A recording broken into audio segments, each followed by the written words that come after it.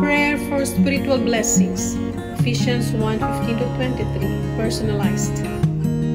Therefore, I also, with my faith in the Lord Jesus and my love for all the saints, I do not cease to give thanks to God, that the God of my Lord Jesus Christ, the Father of glory, may give to me the spirit of wisdom and revelation in the knowledge of Him, the eyes of my understanding being enlightened, that I may know what is the hope of His calling, what are the riches of the glory of His inheritance in the saints, and what is the exceeding greatness of His power towards me who believe, according to the working of His mighty power, which He worked in Christ, when He raised Him from the dead and seated Him at His right hand in the heavenly places, far above all principality and power and might and dominion, and every name that is named, not only in this age, but also in that which is to come.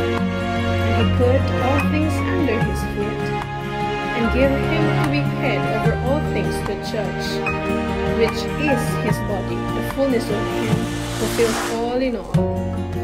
Amen. God bless.